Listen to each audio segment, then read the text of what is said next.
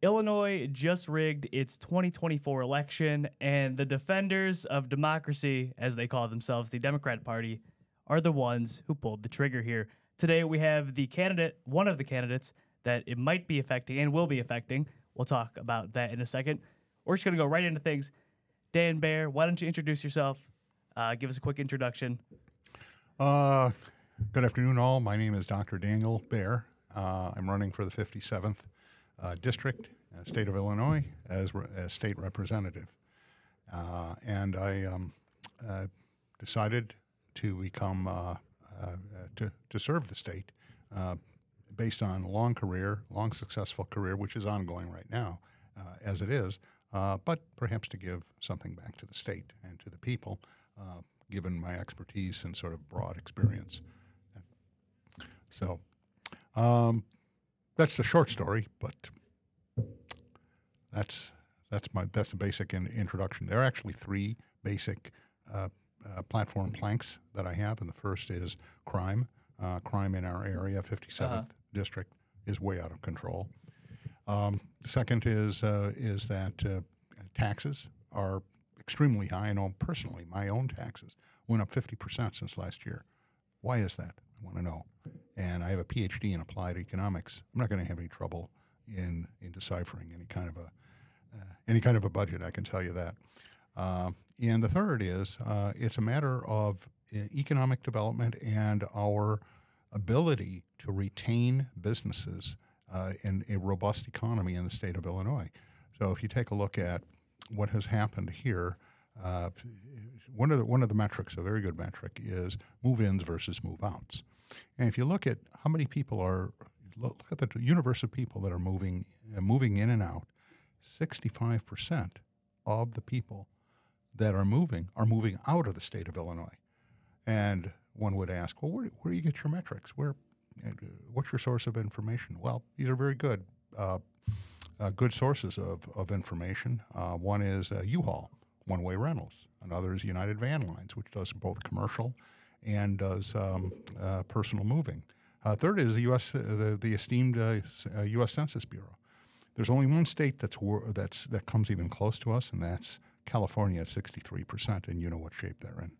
So not too great. I believe third place might be New Jersey and fourth place New York. It's accurate, yeah. And then in that same general region, Connecticut, Pennsylvania, New Jersey has the highest taxes, property taxes. Oh no, we surpassed them. Oh, we do. Last month, okay. we are number one. Okay. I got to get the orange Illini foam finger that we can. Next time in New Jersey, I can wave that around. Mm-hmm. So there you go. But we all detect a pattern, do we not? We all definitely do. I've known Dan now for a few months. He was introduced to me by somebody who was helping find potential candidates. And so there are three ways to get on the ballot for a major party in Illinois, and by major party, Democrat or Republican. And there are a lot of things with election law you can get into the intricacies with, as far as third parties like the Green Party, the Libertarians, and so forth, and what their pathway is to be considered a major party. But the three ways to get on in the general election is the Republican candidate. The first one is the obvious, and it's the most preferred way to do it. It's the way you should. There's no doubt. And it's to circulate your nominating petitions. Right now, the period, when I say right now, for the 2024 cycle, going into the 2024 cycle, the rules were this way. You'd start the day after Labor Day, and you could go all the way up to Thanksgiving week. It's a 90-day circulation period. And our organization, the local township Republican organization, and the other adjacent organizations, we were out recruiting candidates. We thought we had 2 or 3 different candidates at various points who were going to run in the 57th. And they were serious candidates. Things happen. And there are professional opportunities that arise that require attention. There's personal things that occur. One of them wanted to moved out of state. So, incidentally, was how we lost a candidate 6 years ago for the same district. We had a candidate got through the primary, and she moved out of state. But that's the first way. And anyone can do it, whether it's with the party's blessing or not. So Joe Blow, who has every position opposite the Republican Party, and there are people who basically hold every position opposite the Republican Party who can get on the ballot. Arthur Jones, who ran in the 3rd Congressional District in 2018, he's a guy who shared nothing in common with the Republican Party other than we're all human beings. And I assume he's a human being, but he's also a Nazi. And he circulated petitions to get on the ballot. So anyone can do it. The problem is it's sometimes a heavy lift. Like, why wouldn't you want to run? Well, most people don't want to take the time off of work. Most people don't want to invest the blood, sweat, and tears that is required to run, especially a race where you're challenging an incumbent. And on the party side, we want to recruit smart, and we want to find people that will promote good ideas, whether they're 100% my ideas or not. There are people who will.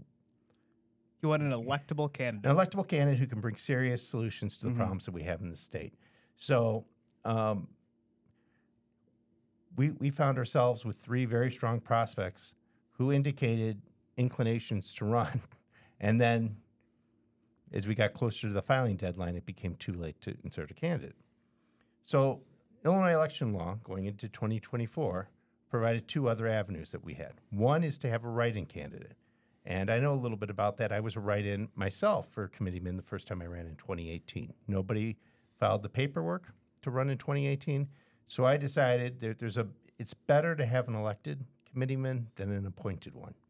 And I won't get into that, but I went out and ran as a write-in candidate. And that required me to get at least as many votes write-in as I would have had to get signatures to get on the ballot. So if you're running for state representative, no matter whether you're Democrat or Republican, no matter the district in Illinois, you need a minimum of 500 signatures to get on the ballot. If you run as a write-in, you need 500 write-in votes. There was a guy who ran as a write-in last cycle. His name was Mike Clark. He ran in the 58th House District in Illinois. And Michael Clark worked a lot of polling places, called a lot of friends. He got the 500 votes. So it can be done. The third route is after the primary, if nobody was nominated because nobody ran, the committeeman in Cook County and the county chairman outside of Cook County that the district covers will meet, and they will vote on who the candidate should be. And we're working together. Now, in the case of Dr. Bear, there are 4 people that would be consulted. One is Keith Brin. He's the Lake County chairman.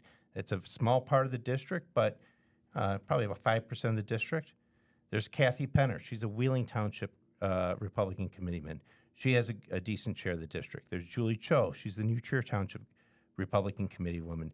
She has a larger than the Lake County share, but probably smaller than Wheeling's share. And then I have more than 50% of the vote here in Northfield Township. So we talked and went over who we felt the best candidates were, and we all agreed that Dr. Bear was a good candidate. He was willing to run. He was willing to put his heart into it, not just put a name on the ballot. And we all liked him. He was the best of the options. So we decided the earliest you can do it is after the primary, and after we know all the polls have closed in the district. Now, there was no write-in candidate, and there were no declared candidates, so we didn't have to wait for the primary to be certified. So on election night, we had an event. So we had a bunch of people, more than 100 from Northfield, New Trier, and Wheeling Township. It was a joint event at Hackney's on Lake in Glenview, which is in the 57th district.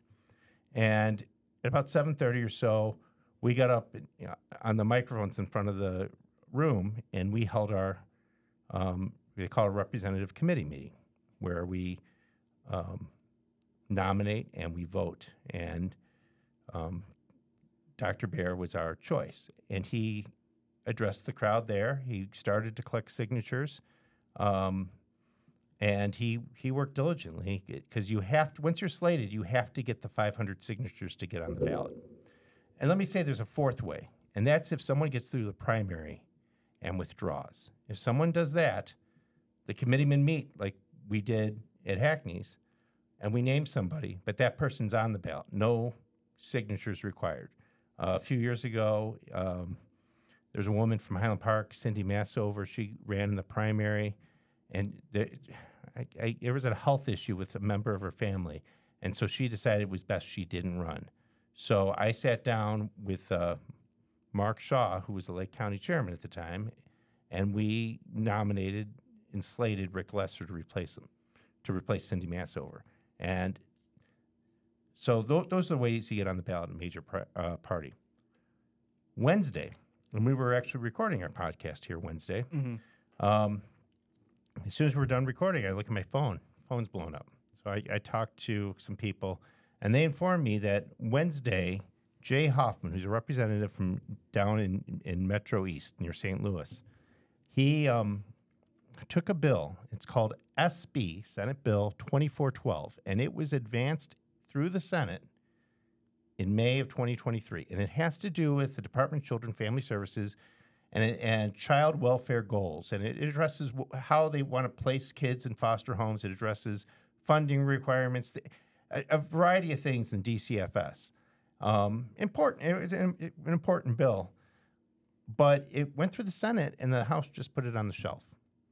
So I'm not sure what they did with some of those issues, if they ever addressed them or they just decided it wasn't that important. But Representative Hoffman proposed in the House an amendment to this bill. And that amendment took out all the DCFS language and instead inserted election language. And one part of it is he put 3 advisory referenda on the ballot for November. Those have to be, that has to be made law 6 months before the general election. The general election's November 5th, so it had to be done by Sunday. So he put these 3 advisory referenda that are geared to try to drive Democratic turnout. But what's most important is that you're limited to 3 referenda on the ballot in any election. And Jeannie Ives' Parents Matter Coalition had been circulating petitions for months over a parental consent advisory referenda calling for a parental consent amendment to the Constitution, stating that children cannot be given any medical therapy, medical treatments, or medicines without parental consent. That would drive Republican turnout. So the Democrats wanted to crowd that out. That's not a huge surprise. The way the law is written in Illinois, you could see that coming. It still stinks, but so they did that. The other thing they did is they amended the election code in Illinois. They made some changes. One change is the petition circulation period for the primary starts now in August and will run to the end of October. So that means now if someone wants to commit to running, they got to commit 15 months ahead of the general election. So that's good for political consultants. It's good for career politicians. It's not good for people who are want to be citizen legislators or people who want to take part in the process but have careers and families and don't want to commit because they don't know what their children are going to be up to in 6 months, or they have an ill family member, or they have something ready to pop in their careers. Moving that, and it lengthens the period of a political campaign. And I've gotten feedback from people ad nauseum. Campaigns run too long. I'm tired of it by Labor Day, and we've got 3 months to go. Yeah.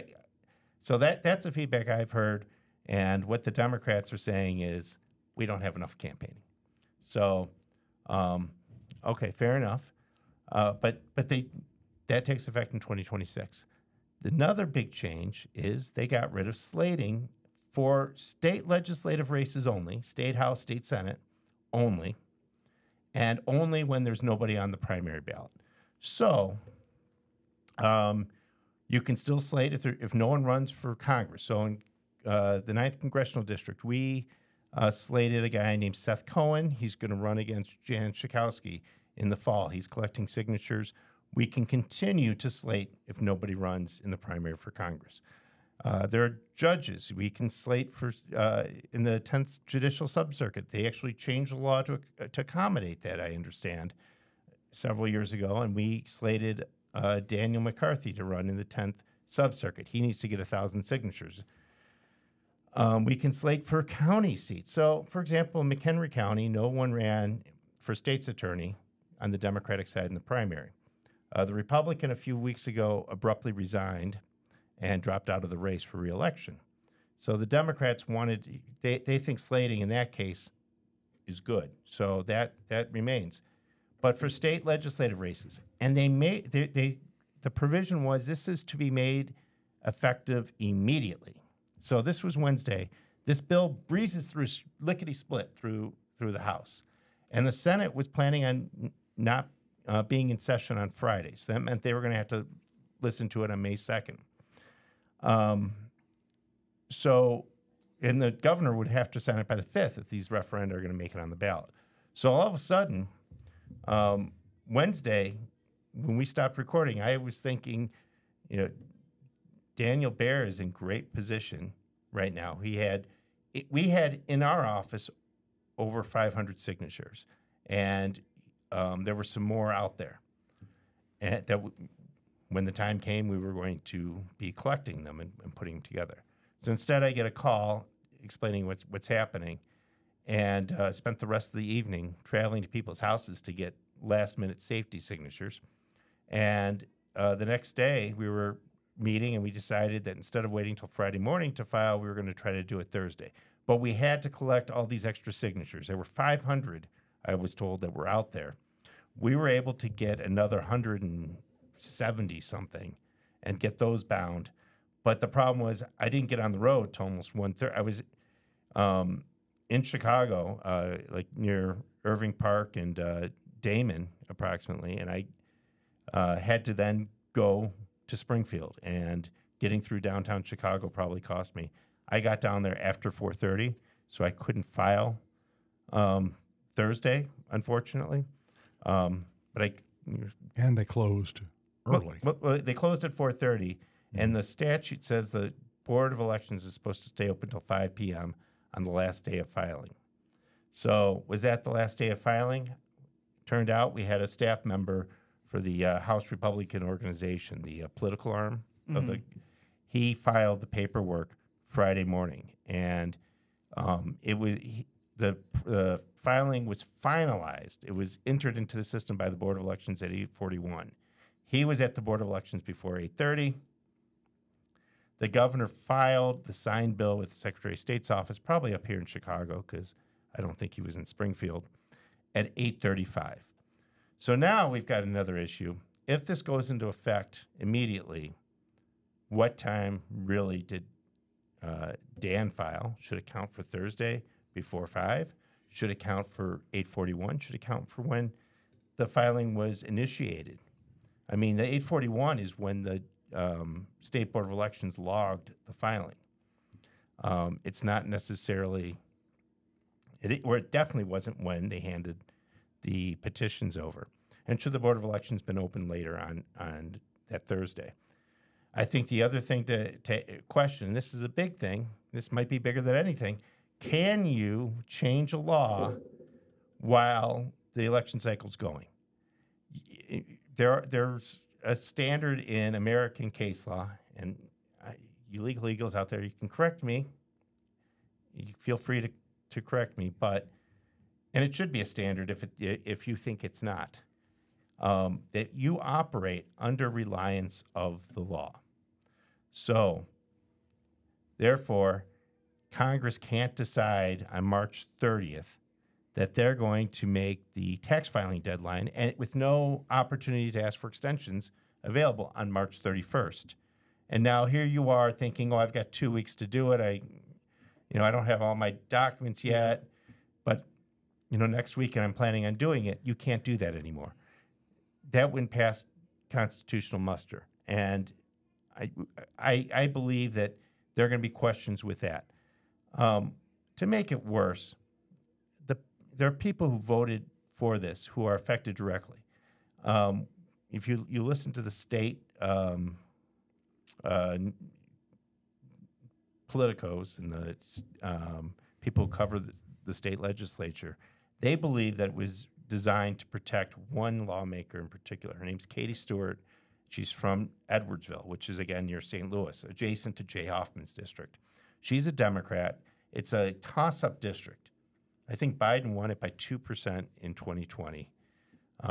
Bailey might have won it in 2022. I'm not sure. But it's a toss-up district for various reasons, and I'm not sure what those reasons are. They couldn't get a candidate to run the primary. I think they had a similar situation where someone was going to run, and then something happened and never happened. So they recruited Jay Keevan, who was a longtime police chief in Edwardsville, and he had worked for the city of Edwardsville after that. Well-liked guy. Great candidate. Great candidate. He had 300 signatures when this news came out on Wednesday. And his team, moved mountains. They set up petition rallies on Thursday. During the day, they were knocking on doors last minute Wednesday. They had a couple groups that mobilized their people to come find petition circulars and sign it. So they came up with 500 signatures in the last 2 days, is what I understand. And they were able to drive it up from Edwardsville, which is like an hour 10, hour 20 minutes from Springfield, and they got that filed before 3. So Jake even has, there's no question he beat the governor's signing. I tend to think that if they wanted to protect Katie Stewart so much, they will go to extra lengths to protect Katie Stewart. Dan filed at 8:41. I think he's a candidate. The Board of Election recognizes him as a candidate on the ballot, and now we're going to wait to see what the next step is. I would imagine whatever happens, every avenue, every legal option will be, every legal stone, so to say, will be overturned to look at where we can find, or to basically make the Democrats prove that this is legal. So his opponent, Tracy Katz-Mule, she voted yes, and she. Of course, she did. Yeah, we're waiting for her to explain herself.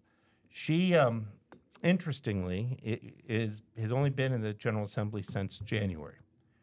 Jonathan Carroll, who had a number of problems, resigned in early January, and you replace a vacancy the same way you replace a vacancy on the ballot that I explained.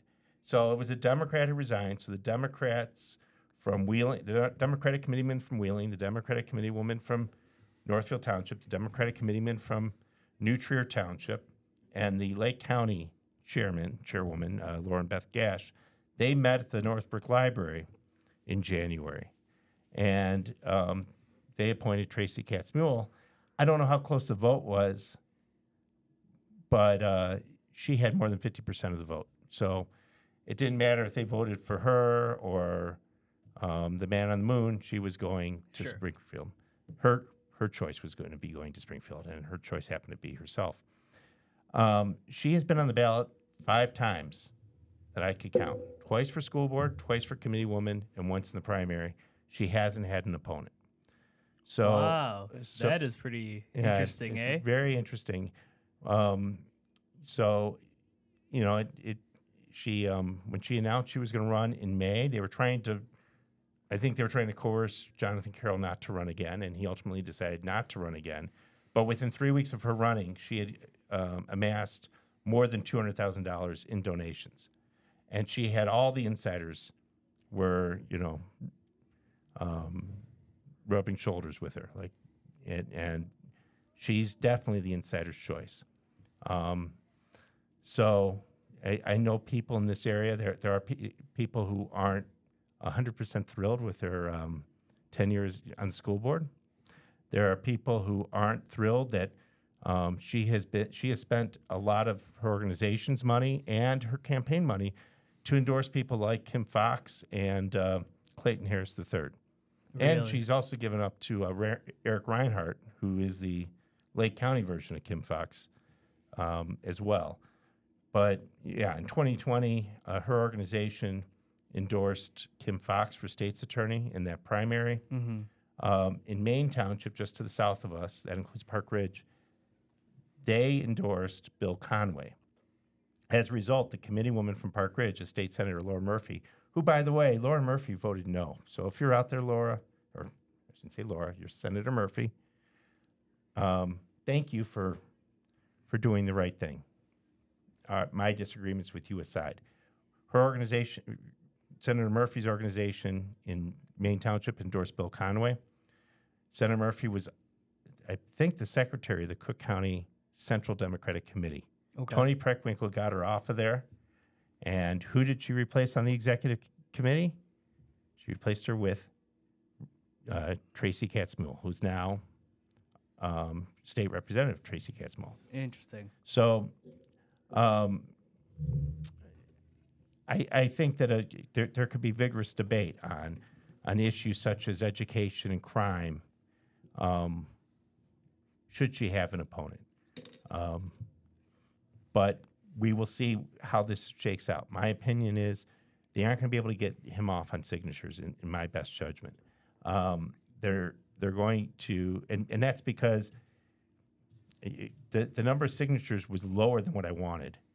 But we went through them, and we identified it's an extremely high percentage of high-quality signature of registered voters in the district. So I think they're going to have a hard time mounting a challenge that way. And now, when it comes to the law, I think it'll be a very difficult fight for them, both legally and politically.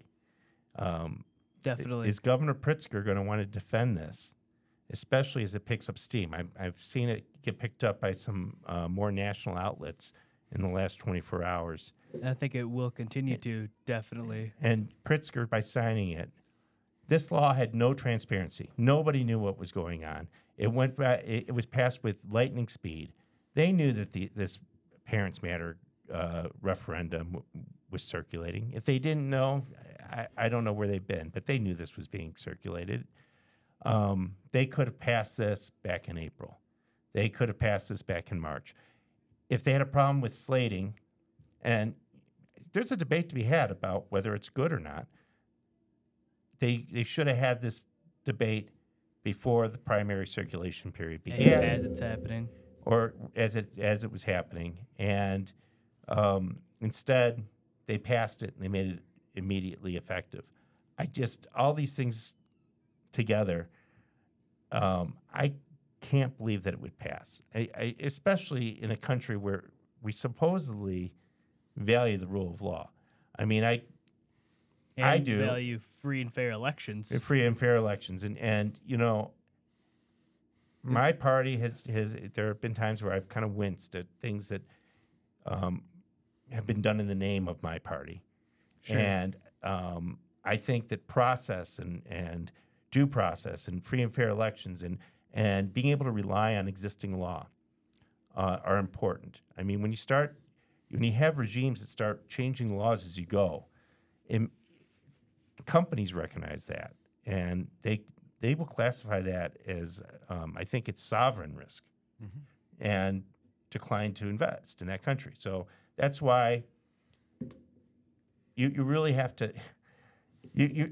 Haiti, for example, might not get as much direct foreign investment as, say, a Western European country in the European Union, or an American company. Changing the rules like this, if you do this enough, people begin to back away, not knowing what they can expect. I mean, there's enough uncertainty in Illinois, and I think that it just flabbergasts me that such a thing's possible. So I've talked long enough. Let me add something. I have a friend in Germany who, on behalf of the European Union, is engaged as an election observer. he goes to a number of different countries, sent to a number of different countries to observe elections. And he's discussed with me anecdotes of his experiences. Brilliant guy, highly motivated, highly professional. He's also a negotiator, a professional negotiator. And I had a conversation with him about this, and he thinks closer to the mic here. he thinks that these proceedings are really unconscionable, something that would have been flagged by the European Union. And also, let's consider a matter closer to home in everybody's experience. Imagine if you had to file taxes predicated on certain regulations, and you filed your taxes on a certain date, but those rules changed in the middle of the filing period. Wouldn't this be similar?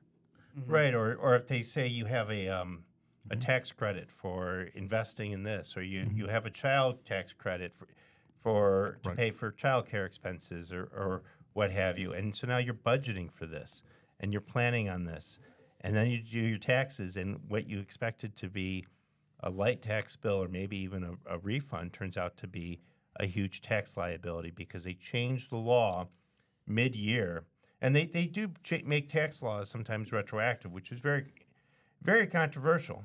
But when they make a major change that people have already sunk into, like, okay, you're going to give me some type of tax incentive to do this, whether it's a company making a major investment or an individual. Maybe they do work on their home if there's some type of environmental tax benefit or something like that. And they sink into it, and then they find out later, yeah, that was the law, but we've repealed it because it doesn't benefit us anymore. Yeah, you can't change the rules of the game when you're still in the game. Right. Yeah, exactly. When you started the game. Madness. No. That kind of thing. How many countries have you done business in? Dozens of countries. Seeing something like this, does this remind you of any countries in particular, or any? Countries not our friends. Okay. Right. That suffice it to say that. Yes. Right. So I'm just astonished. It's still just I'm astonished by this, and the thing about it, there are people running around. They're doing like logical gymnastics that Simone Biles, Mary Lou Retton, Nadia Comaneci could never dream of to justify this, including J.B. Pritzker. I mean, I can't imagine him how he can, with a straight face, call it an ethics law when it doesn't remove a lot of this anyway, and how he can do that, and then it's really a form of disenfranchisement when you think about it. It is for a party that champions the cause of disenfranchisement and making sure that all voters are fairly represented. All of a sudden, now the 57th district doesn't have a representative. They don't have a second choice on the ballot. Is that right? Well, we got Soviet-style Tracy right now. That's not okay. No, it's not. We have Soviet-style Tracy right now, is what she thinks, and maybe she's going to watch this and welcome Tracy. It's good. We'll have a debate on it. But maybe finding it humorous. And you know what? Hey, you got me. You got me again. And no, they attempted. Well, they attempted, but I'm beside myself. It blew up my week. I wasn't planning on making a 400-mile round trip on Thursday. I wasn't planning on doing a lot of this stuff. It was a fireball ride. Yeah, cannonball run down to Springfield. Mm-hmm. But so find it funny all you want, but the people you're really screwing are the voters of the district, and not just the people who would consider voting for Daniel Baer. And I think a majority of the voters would at least consider voting for Daniel Baer.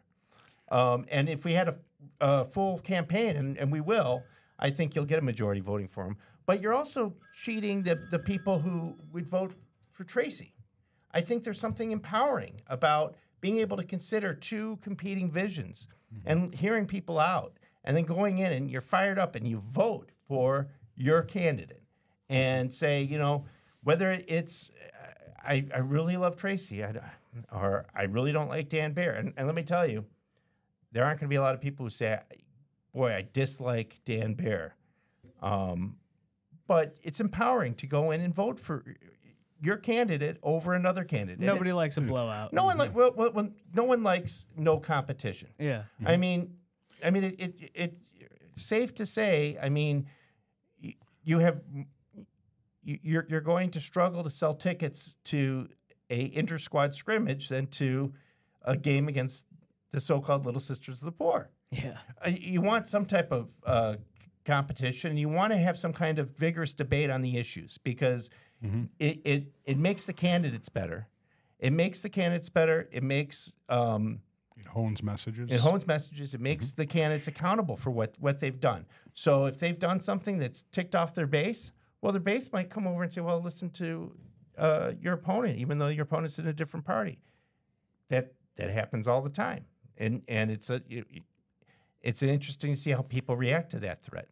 And the second part about it is the people who are in the middle, who voted for you the last time, they might say, you know what, you're too extreme. You've gone too far left or too far right.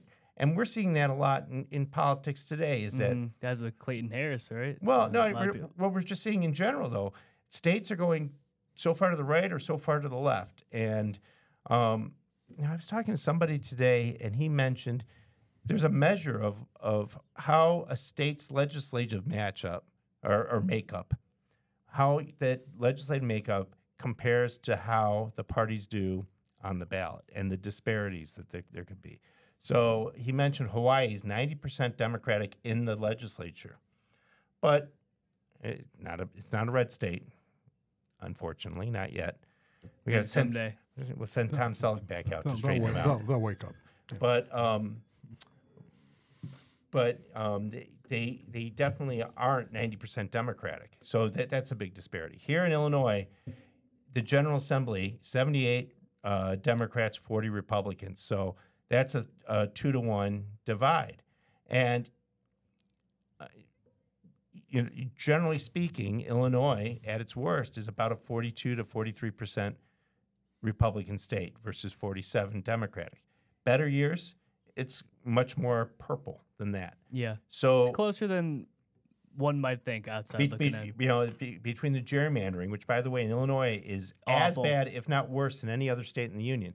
And hey, I know Republicans do it too. I know it's egregious, but come look here first. Take a look at it every here. single district pulls a little bit from Chicago. It's absolutely insane. And there've been proposals for fair maps just for the state legislative races, and they've shied away from that.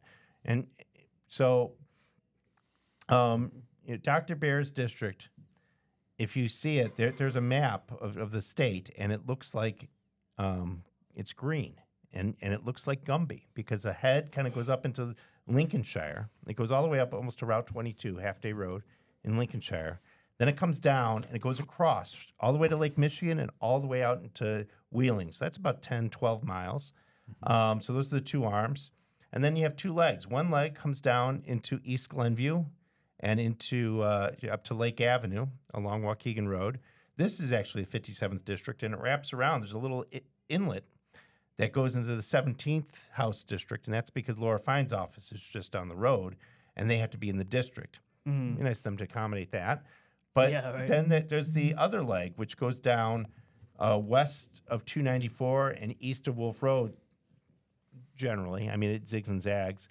So it's got several communities of interest, and it breaks up several communities of interest. I mean, Northbrook is not, they're in 3 different House districts. Glencoe's in 2 different House districts. Mount Prospect's in 3 or 4 different House districts.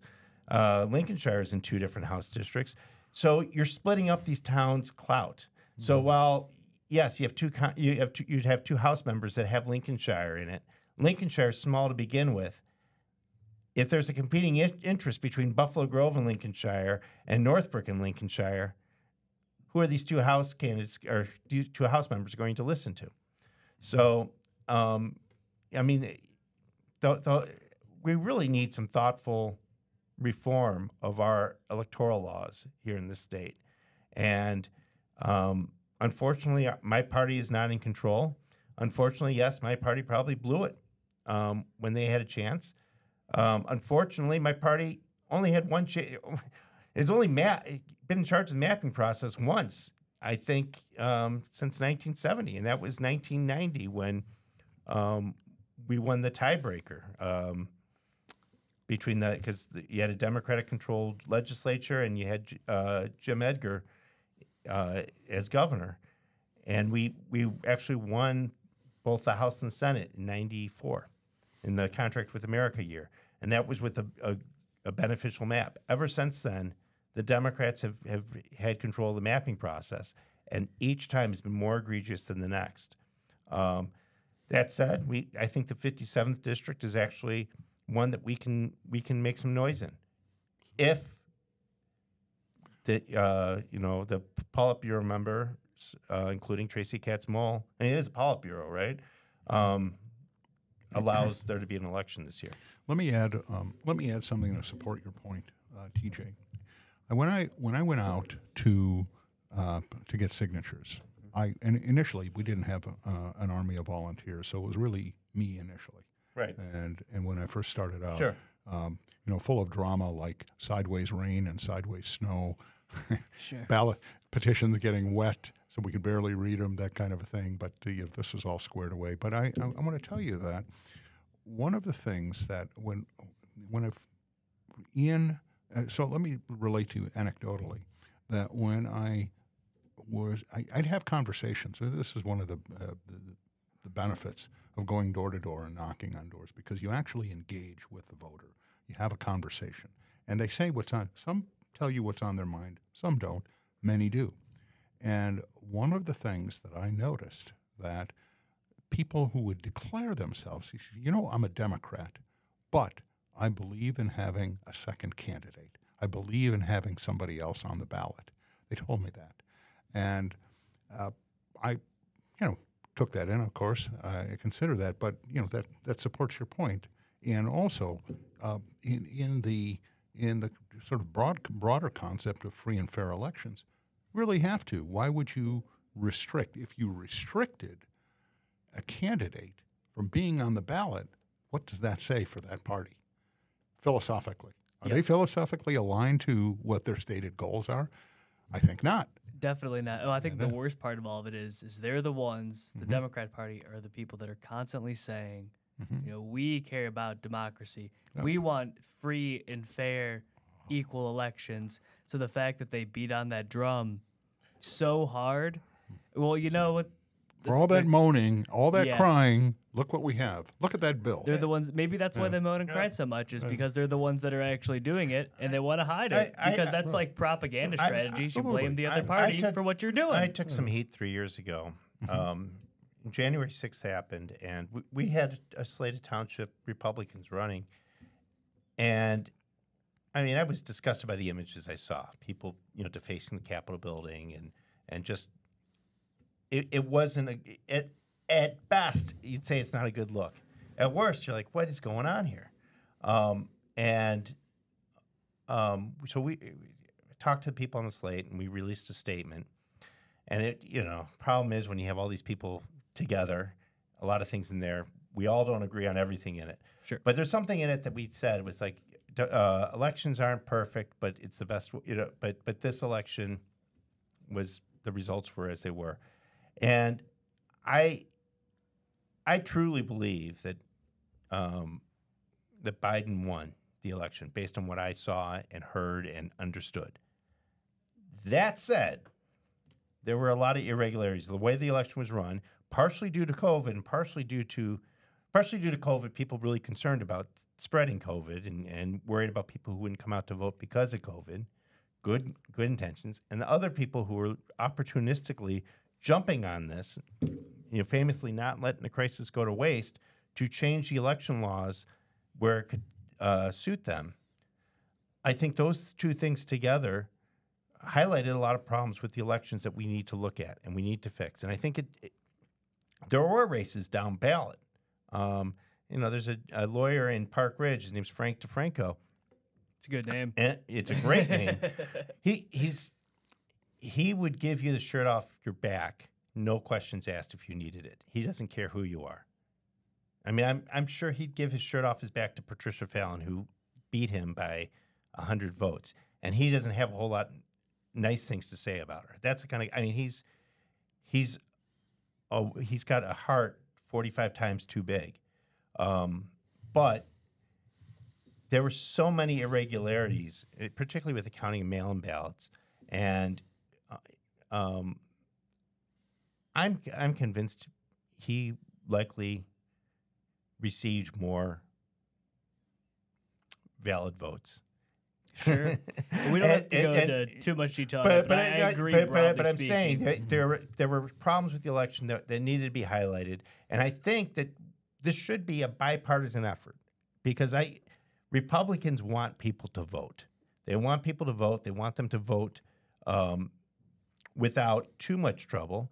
But I do think it's sort of like I got my money in the bank. I want to be able to conveniently access my money when I need to. But I don't want it to be so easy that I get there and they say, "Oh, I thought it was you earlier." I mean, we see this with instant credit and with identity theft and with low standards where people do report things to credit agencies where someone comes in, they don't even give a social security number. Yeah. And I want it to be harder for people to get those types of loans, especially when they're in cases of fraud. And financial fraud, by the way, is another huge issue that I wish we'd see more governmental action on. But your vote is priceless. It belongs to you. And if other people who aren't supposed to be voting are voting, it diminishes yours. It's like printing money. So I think we all could agree on that. And then the second thing is an election means nothing unless you have choices. If you don't have choices, why do you do it? We had a primary this cycle. The only contests were for president, and everyone had dropped out by the time they got to Illinois, except for Trump, and delegates. And even yours truly, I would tell people, go vote for me for delegate. I mean, it wasn't enough to get too many people out to vote. We had 3,000 Republicans come out and vote in the primary because there were no contests that mattered. And that's just the way it was. And the Democratic side, there was one contest, I believe, that mattered up here, and that was the state's attorney's race. So if you don't have contests, what's the point of the election? Yeah. It's sort of like Henry Ford's. I don't care what color car you want, or as long as it's black. Yeah. So the election laws should favor the voter, and they should favor choices. I don't disagree that there should be some kind of burden to get on the ballot, but not an unreasonable one. And what they did was just, What they're doing. And this isn't the only case. We saw Illinois. Obviously, everybody's seen what's going on with Donald Trump and how they've tried to get him off the ballot in, at least 5 different states, all of which that didn't go through. No, there's some precedent. Yeah, right. Right. And it's just really, it's sickening to see that it's so consistent across the board from the Democrat Party to consistently try to throw wrenches in the race. I mean, just the whole thing about it, you think of it, they take a child welfare bill and they get rid of it, and they replace it, and it's slugged DCFS goals. DCFS child welfare goals. If you go onto the General Assembly site and look for SB 2412, that's how it's slugged. I mean, that first is egregious transparency. And in my opinion, the fact that why isn't any lawmaker saying, I have constituents that I don't know if they check and they care what the General Assembly do, but if they decide to take a look, we should make this searchable. Yeah. The whole thing just stinks to high heaven. And the other thing, it being made immediately. Few laws are made effective immediately unless there's a huge crisis or somebody benefits. In this case, national emergency. In this case, the crisis apparently is they are afraid that people like Mary Adley Allen, Tracy Katz-Moule, and Katie Stewart are going to lose their jobs, and that they obviously don't have much confidence in them being able to find new employment in the state of Illinois. Although I think Katie Stewart could probably look in Missouri. And Mary Adley Allen probably could look a little easier in Wisconsin without having to move. Those economies seem to be doing a little better, but anyway. So what get to that point. Oh yeah, so I just wanted just a few examples. It's so there's millions of not millions. There's tons of articles of like on January 1st, all of these laws go into effect, and that's because the way laws work is when they pass a law, it usually goes into effect on January 1st. 2024 or whatever that new year is, a whole slew of laws become effective. Let me just give you a couple here. So on June 12th of 2023, a law went into place to ban or officially banning of books. So all books are allowed in schools, which is something from the Democrat Party you'll often hear is, oh my God, they're banning books. The Republicans they don't want the children to look at pornography in the classroom. Oh my God. It's curating books, by the way, but yes, go on. Yeah. But that law went into effect 6 months later in January of 2021. Something that you'll hear is a crisis often.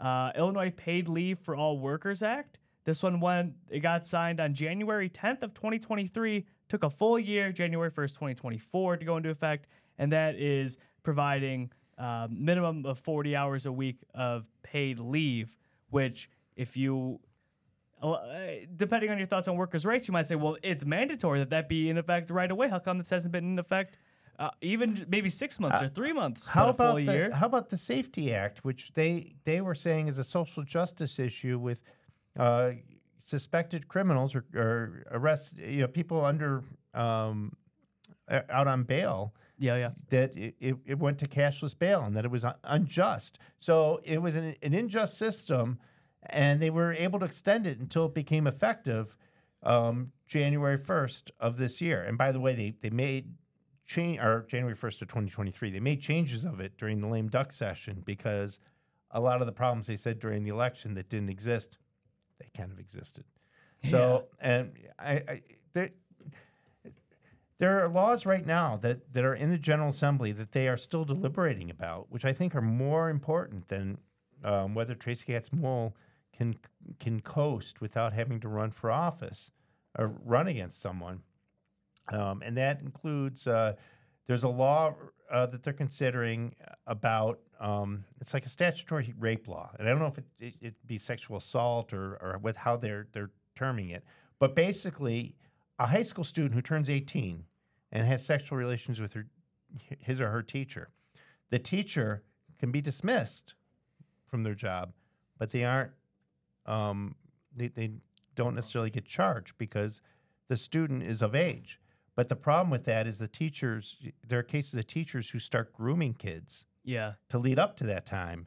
And so they're writing the law. I think it's an interesting law. I think it might be a very good law, but they're deliberating over it. They're not rushing it, and they're not moving as fast as some people would like. There's some laws on child. Well, is that just for if they're like a student at the school they teach at, or 18-year-olds broadly speaking? No, it's if you've got a position of authority. So whether you're a boss or a teacher. So in other cases, if someone starts to work at the Dunkin' Donuts when they're 16 and the creepy boss starts grooming her, and then when she turns 18 and she's working for them, he's like, all right, it's time. Yeah. And he obviously can lose his job over that and should, and he could get sued for sexual harassment and so forth, but it's not considered statutory rape. But I think it's a teacher-student relationship or maybe a boss-employee relationship up to a certain point. Okay. Kind of an anti-grooming law. And that's something that has wide support across the aisle. And I read that there's some anti-child trafficking laws that the Republicans are asking the House to pick up the pace on it. And that's not a priority. But Soviet-style elections is a priority. So I just don't see how any of this is good for voters. And again, Democrats might think this is funny, that I'm all worked up, that, this law is going to stand. They hope the law stands, so Dan Baer is just out of luck and so forth. Well, here's the skinny on this. I mean, I'm furious about it. He'd be furious about it if it were to come to be that this law is good and will stand and his filing isn't valid. Rightfully so. I'm optimistic that he's going to be fine based on what I've seen. But They think they've got them. They think they've got the woman running up against Mary Edley Allen. They think they have all these people, and it's funny. It's great. It's just, politics ain't beanbag. Well, yeah, you throw a fastball under my chin, knock me down. That's fair game. You knock Dan Bear out, who's trying to come in as a first-time politician after a long career in business and advocating for infrastructure in both over the road and railways, trying to bring his expertise to the state. That's all fair game. But what you're doing, this is not Bob Gibson throwing under Billy Williams' chin. This is Bob Gibson deciding to throw 100-mile-an-hour fastballs at fans sitting at Busch Stadium, Cardinal or Cub fans. Yeah. Not really caring. And trying to get all the players they came to see get ejected from the game. So I hope they're proud of themselves, but this is insulting to the Illinois voters. In America, hundreds of thousands of voters in Illinois. It's insulting to all of them.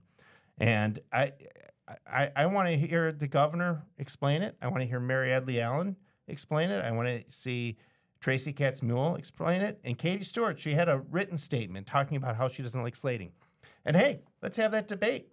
I think that the mechanism is a good way to provide for a choice for candidates. But if they want to make that change effective 2026, I can live with it.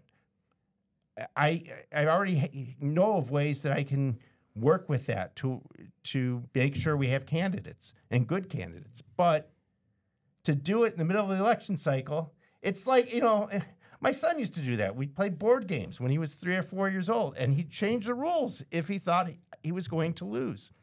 Then he got older. He got into kindergarten and understood a little bit about fair play and stopped doing that. But maybe Tracy Katz-Mule will be ready to grow into bigger and better things. Well, frontal lobes do evolve. Yes, they do. There was a worm in Bobby Kennedy or RFK Jr.'s head. Did you see that?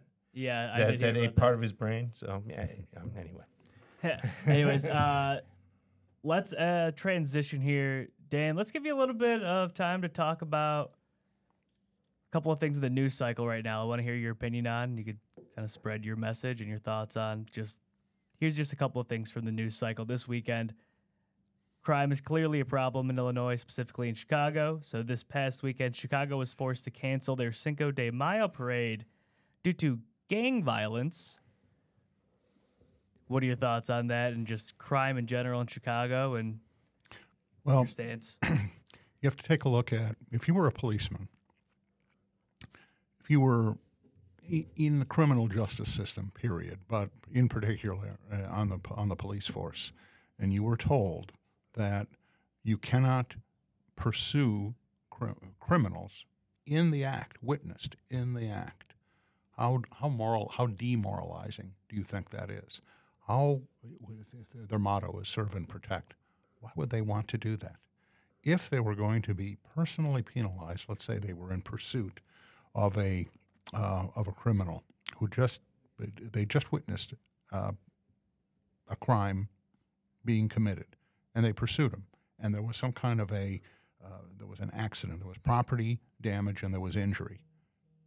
When the officers are held personally responsible, how motivated do you think they will be to pursue on the basis of the law? And on top of it, when they know that if they're brought through if the criminals are brought through the criminal justice system, meaning in front of a judge, and they're let go with no consequences. And from a criminal's mind, a criminal's perspective, you would think, hey, crime pays. This works out. I'm okay. What are they going to do? There have been incidents, anecdotal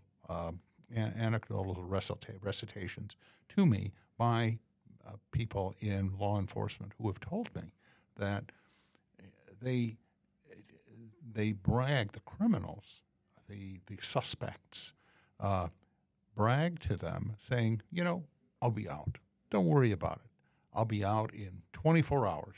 And you know what? They're out in 24 hours. I've heard doing the same thing. I've heard that chronically, the same story. Chronically. Madness. Where the what guy gets picked up for selling drugs or a bunch of different crimes like that, and they book them, they process them, and the police officer and him are almost on first name basis. Everyone says, "Oh, hey Dale, I'll see you tomorrow. See you here tomorrow," because he knows he's going to be picked up, processed, and released. Yeah. And when you talk about gang violence, I think we've talked about it before. We need to start treating it as it is. When we start talking about call it gangs, you think, oh, it's people still in their mind might think these are like high school rascals, sure, or it's they're unsophisticated. This is organized crime, and it's not representative of the neighborhood. Although gangs or syndicates, or however you want to refer to them, I think we need to refer to them as a serious issue. They fill the vacuum left by both police and governmental neglect. Yep. So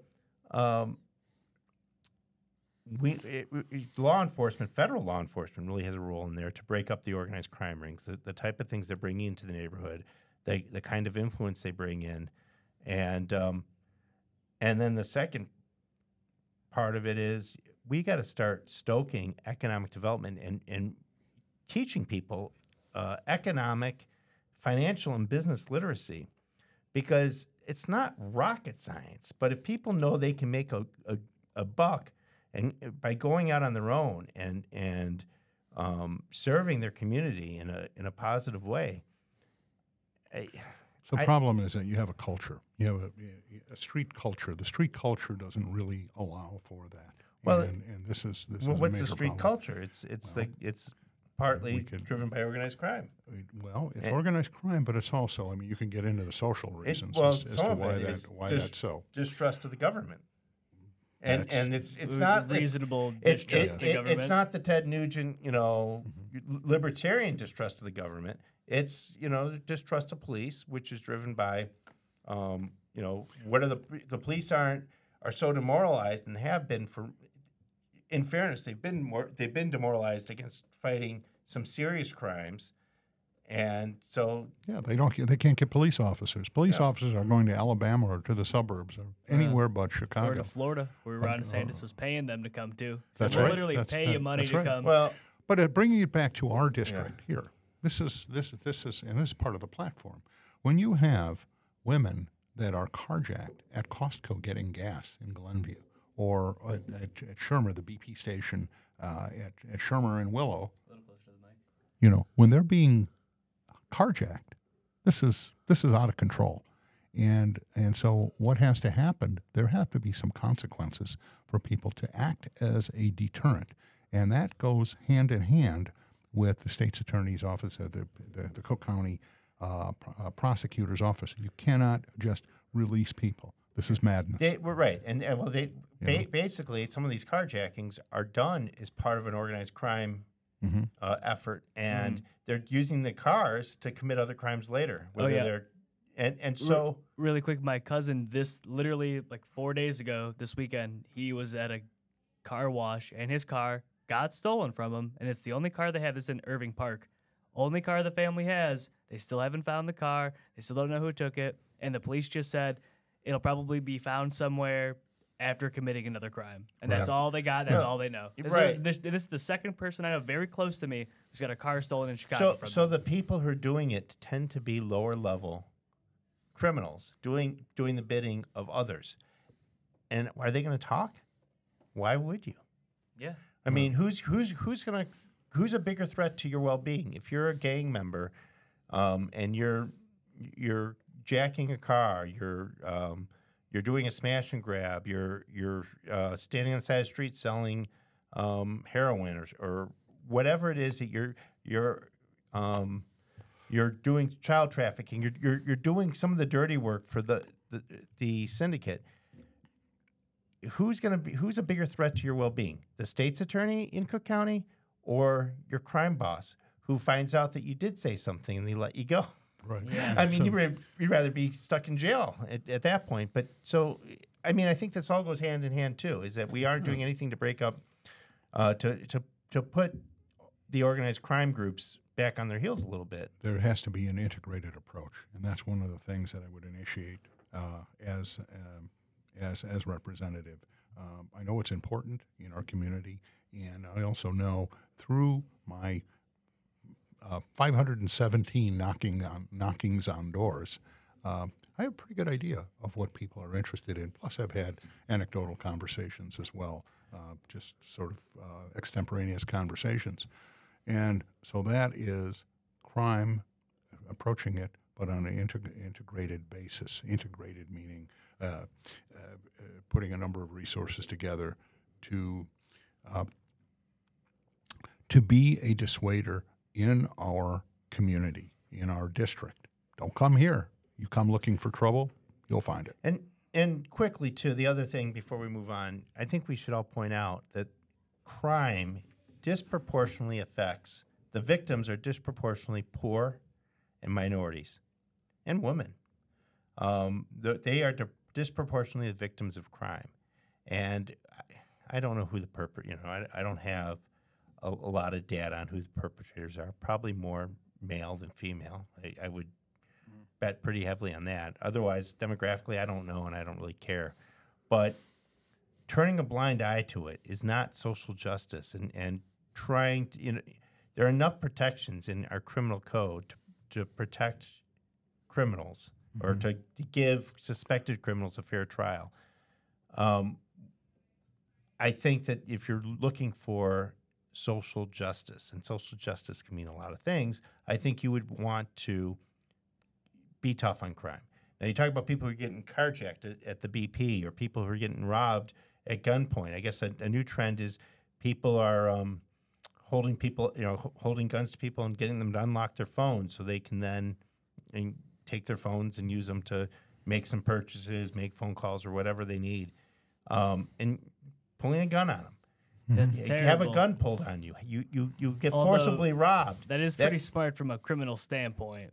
Well, Although, But you think of the trauma someone deals with.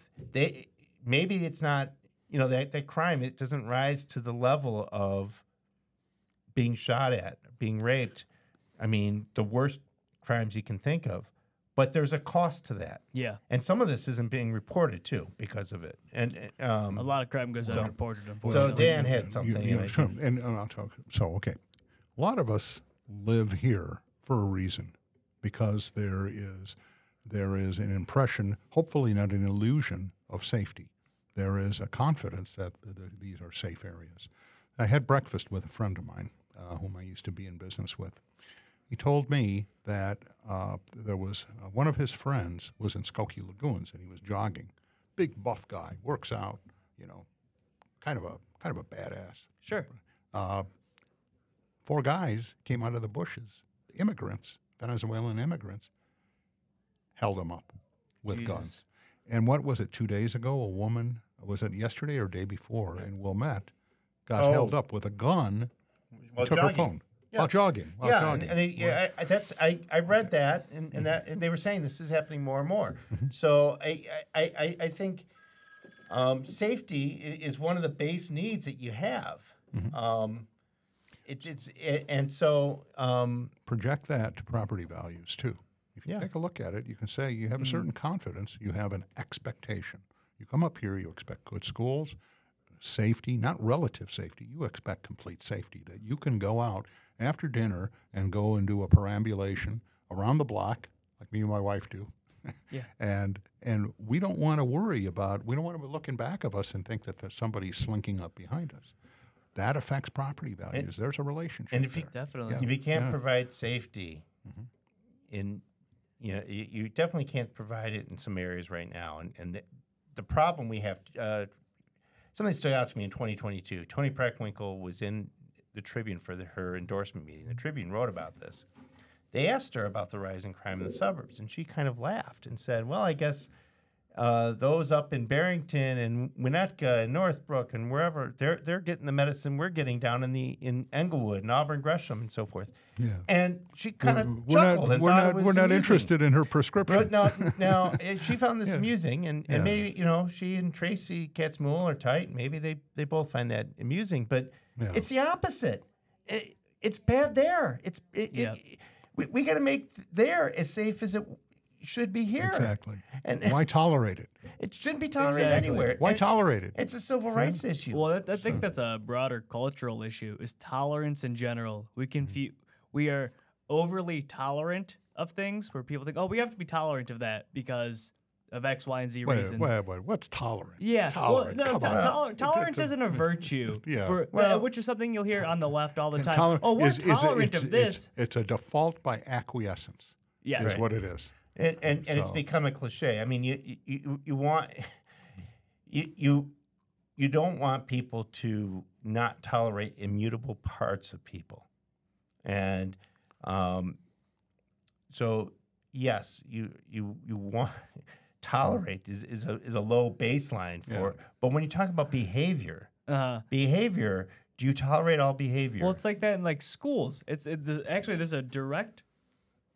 I don't know about. It's directly reflected in the education system as it is in crime and actual society. Students in schools are getting away with a lot more things under the virtue of tolerance. Oh, we're tolerant of this child never turning in their homework. They act out of class. They're swearing at the teacher. There's no discipline here. No. And that directly. No.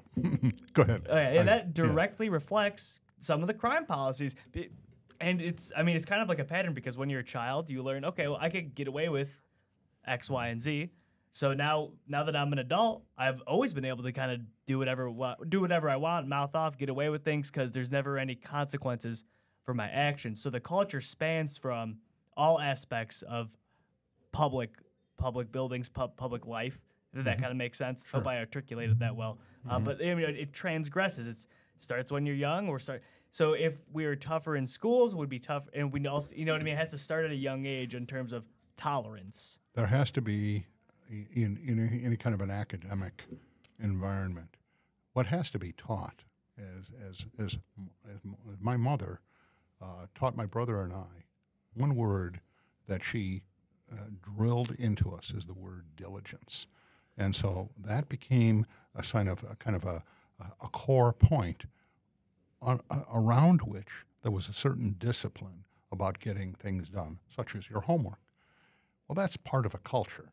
Yeah. So, and when you have families that don't support that, what will the child think? Well, Where will the child Exactly. go? And it's, So it's Dili- a deeper diligence problem. and perseverance, and Right. it's not foreign.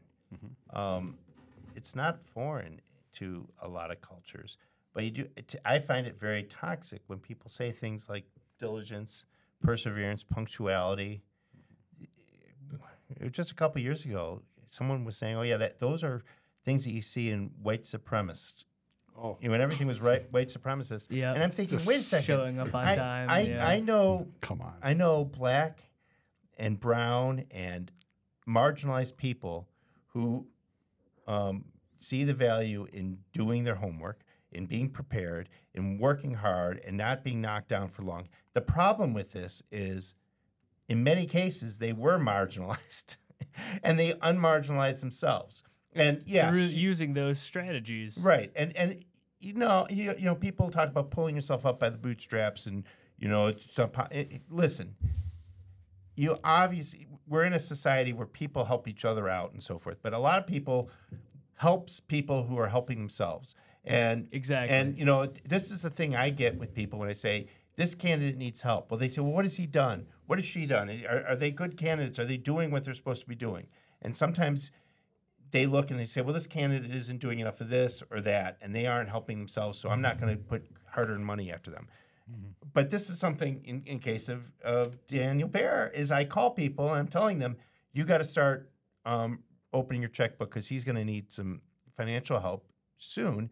And he's already put his money where his mouth is. And he's already been out there working and doing what he's supposed to be doing. So things are an opportunity or they're not. And some people can say Illinois is a lost cause. I'm out of here. I'm not doing it. But if you persevere, you can make something out of it. And you see this with you can be a marginalized person, and things aren't great. But if you persevere, if you do your diligence and you're prepared for what you do and you work hard and you try to be the best at doing what it is you're doing, you might find you're unmarginalizing, you're demarginalizing yourself. Here's another way to look at it, is that one of the core problems that people who are marginalized, it's an issue of respect, and respect is earned. And if you seek to get respect through violence or the thug life or something along those lines, that's very superficial. Where you want to get what you should strive for, what anyone should strive for, is respect. But in order to have respect, you also have to have standards that reflect that goal. Well, in other words, the standards have to be high enough. You cannot lower standards. I think that's where People schools come are up to. failing, That's especially right. in the city of Chicago. There's an expectation. There are certain standards. You just have to be functional in certain areas. It's not a social question. It's a technical question. Do you know the math? Do you know how to read, write? Do you have a vocabulary? Do you know anything about sentence construction?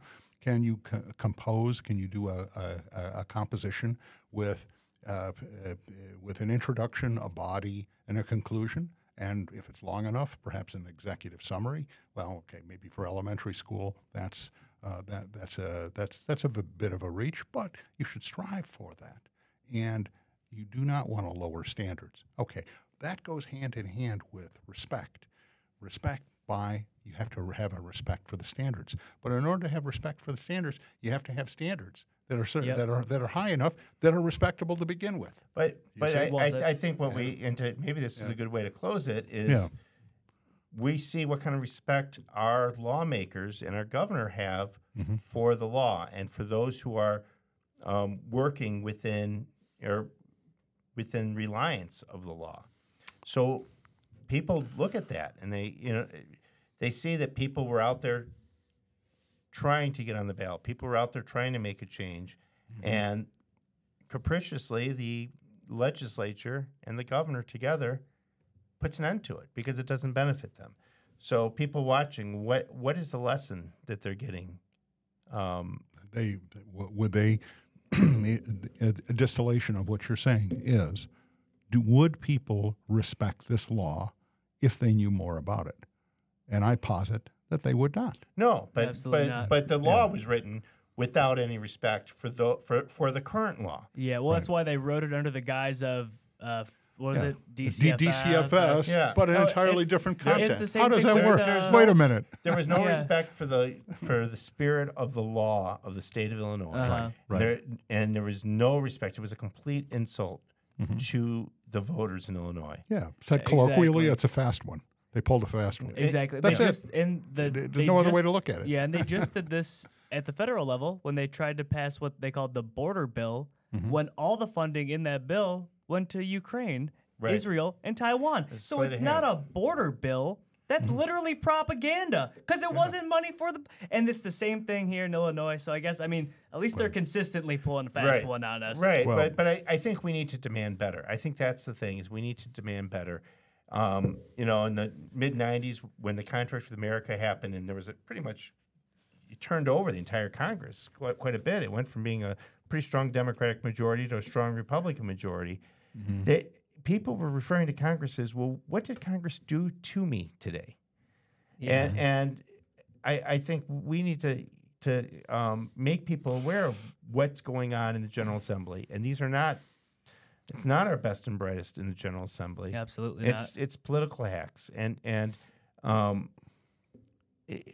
maybe if we can get Dan Baer in there, if we can get Dan Baer Baer in there, if we can get Jay Keevan down in Edwardsville, if we can get our other candidates looked at, I think I think they can bring something to the House of Representatives. So and so the process is respected again.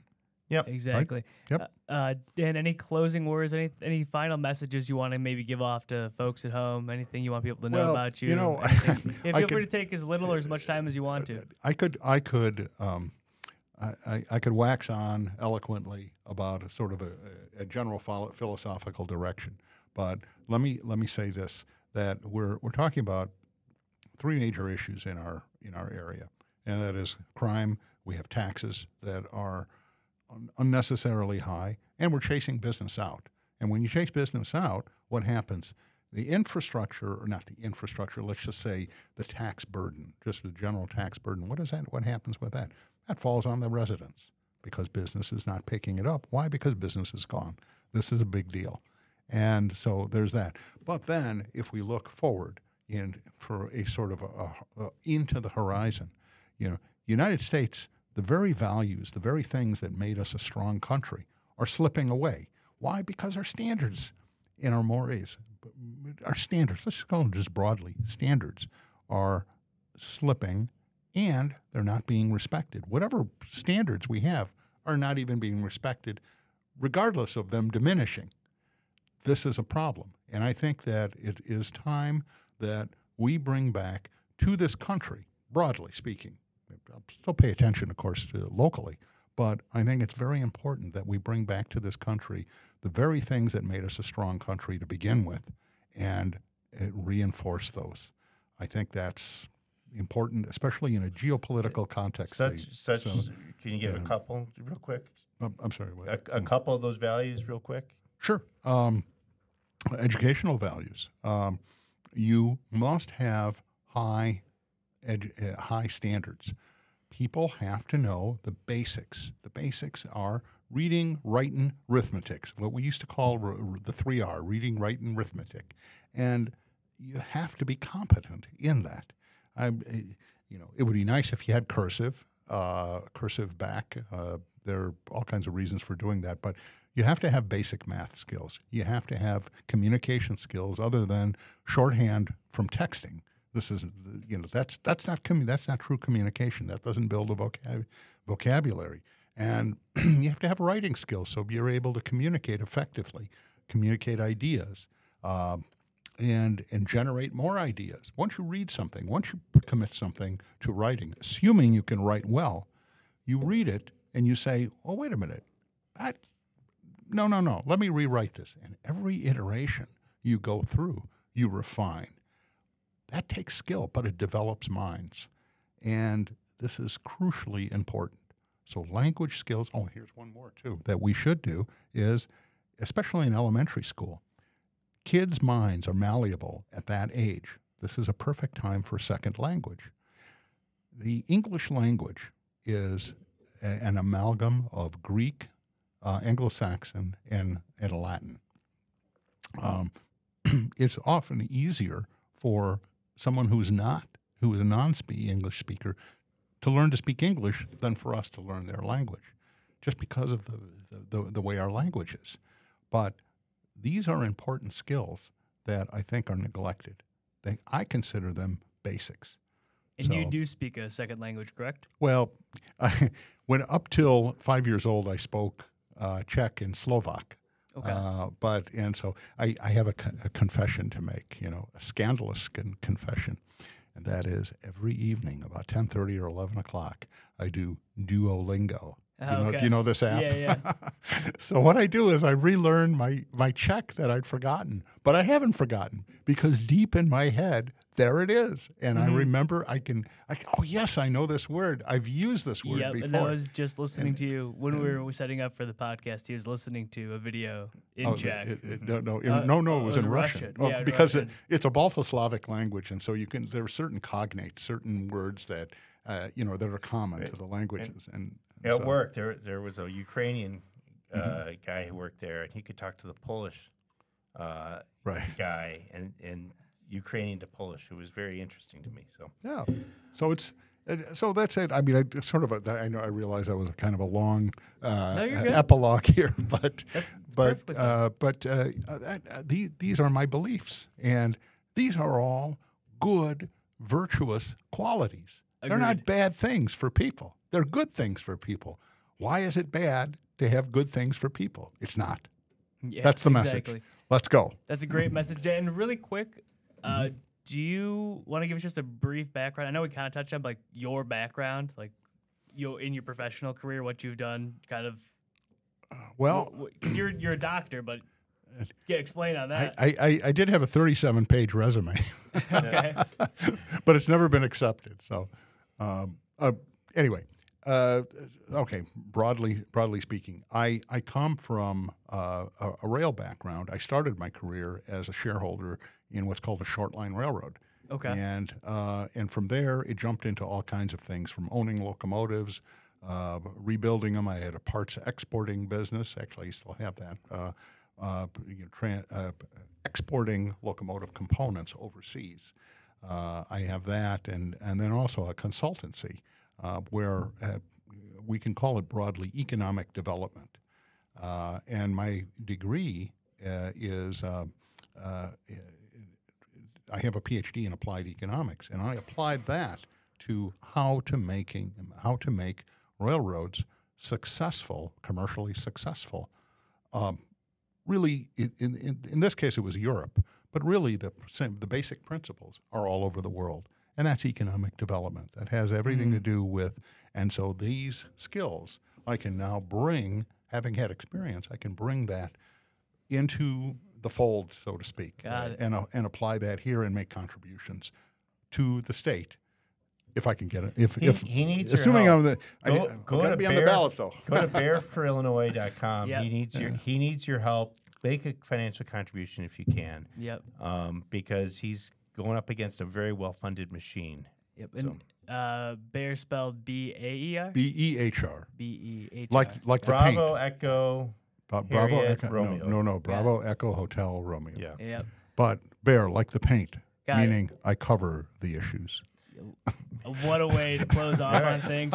Thank you again for joining us. Dan, Yes. honestly, this is our second time meeting. Listened to you speak when you were initially slated. I was at that event in Hackney. How much smoke was in the room? No Because smoke. Jamie Pritzker said it was done in a smoke-filled room. yeah. And remember, I was practicing that speech, and Yeah. I threw it away. Yeah, I actually heard the speech before it was given, so that was all legit. But just from the last 2 times speaking with you, you articulate yourself very well. I think Illinois would be lucky to have you, and you're very much needed given our current condition in Illinois. Thank you for listening to another episode of the Red Beans And Podcast. we've got fans. So thanks to all those fans who chimed in. Yeah, we And love us or hate us. Thanks for listening. My name is Beans. I'm TJ. I'm Dr. Daniel T. Baird. Just call me Dan. Dr. Dan, you can call me just Dan. And I'm grateful for the experience and grateful for the opportunity, thanks to TJ et al., but mostly TJ. So, All right. Dan Patlack and anyway, Kathy. Really, the whole. I'm very grateful to have the opportunity. I'm honored.